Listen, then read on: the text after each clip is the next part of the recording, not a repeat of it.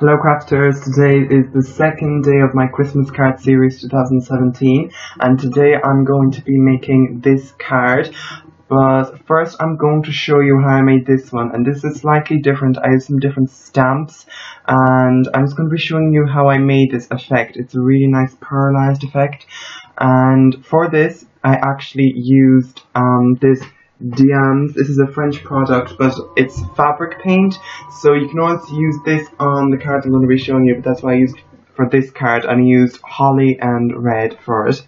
So now on to the main card of the day. I'm going to be using this old Creative Stamping Winter Garden set. I'll have it carded, I'll have the video carded here. I'm just going to be stamping that down onto my cardstock with some embossing ink. So I'm going to stamp it down twice to make sure I get a very good impression. And then I'm going to take out my embossing powder. I'm using Craft's gold embossing powder today, and I'm just going to emboss that. So this is a wreath, but it's not really a Christmas wreath. It's more of a sparse spring wreath, but I really wanted to kind of densen it up a bit, so I used some kind of filler images from another set. I'll have that carded as well if I can, and I'm just going to stamp those in. And it was kind of hard to see, honestly, but because like you couldn't see the ink, and if I stamped two on top of one on top of the other, I just left it like that. Honestly, it really didn't show that much, so I'm just going to continue doing that. And I was using a bit of holly and 2 leaves. So I'm just going to continue that, and then I'm going to put my embossing powder onto that and emboss it again.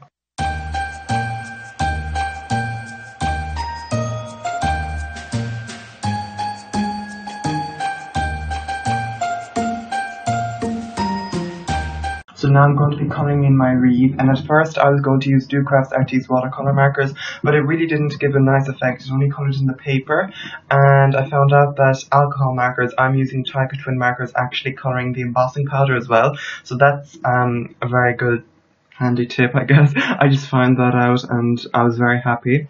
So I just coloured most of my leaves in with those. Actually, I coloured them all in, and I'm just using different shades of markers, and yeah. So now I'm going to fill in my 3D parts on this wreath, and I have coloured all of the holly and the leaves in with the Tiger Twin markers. Those were the colours, and I'm using stickles for the 3D parts of the leaves and the holly, and I only decided to do a few of them just so I wouldn't be using all my stickles up, because it's not that cheap. And so yeah, so I need to do, I think 3 and 3 or something like that, I don't know.